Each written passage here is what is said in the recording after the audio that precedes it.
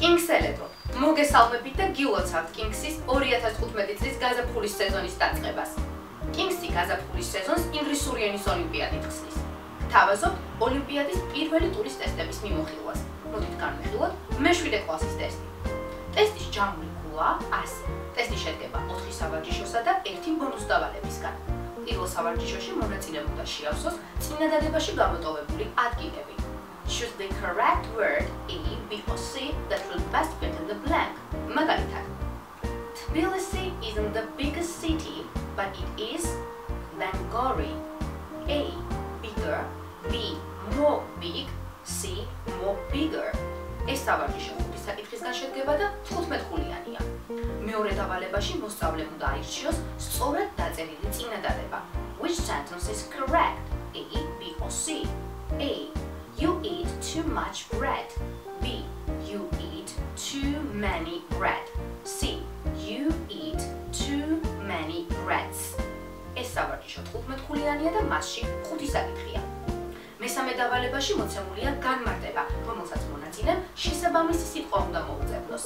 Match the words A, B or C with their definition. მაგალითად მოცემულია opposite of difficult. A. Easy. B. Complicated. C. Dangerous. ეს სავარჯიშო 15 საკითხისგან შედგება და 30 ხულიანია. მეოთხე სავარჯიშოში მოცემულია წინადადებები ხაზგასმული ფრაზებით. მონაწილემ უნდა აირჩიოს სიტყვა, რომელსაც ხაზგასმული ფრაზის სინონიმური მნიშვნელობა აქვს. Choose the appropriate word to substitute for the underlined idiomatic expression in each sentence below.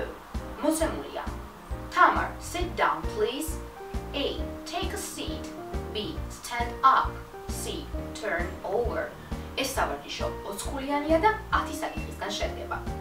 მეხუთე დავალება ეხება წინადადებაში გამოტოვებული ადგილების შევსებას. Choose the correct form A, B or C that will best fit in the blank.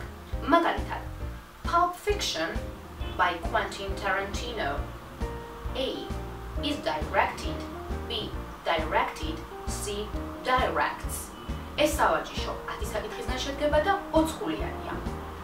ტესტთან ახლავს ბონუს დავალება, რომელიც მონაწილეს საშუალებას აძლევს მოიპოვოს ბონუს ხულები. ეს სავარჯიშო 5 საკითხისგან შედგება და 15 ხულიანია. ბონუს დავალება მარცხწერას ეხება. მონაწილემ ჩამოთვლილთაგან უნდა აირჩიოს სწორად დაწერილი სიტყვა. იმედია ჩვენი მიმოხილვა დაგეხმარებათ უკეთ მოემზადოთ ოლიმპიადისთვის და გადახვიდეთ მომდევნო ტურში. ჩვენ კინგსელები ვართ და ჩვენი წარმატება საზღვრებს გარეშეა.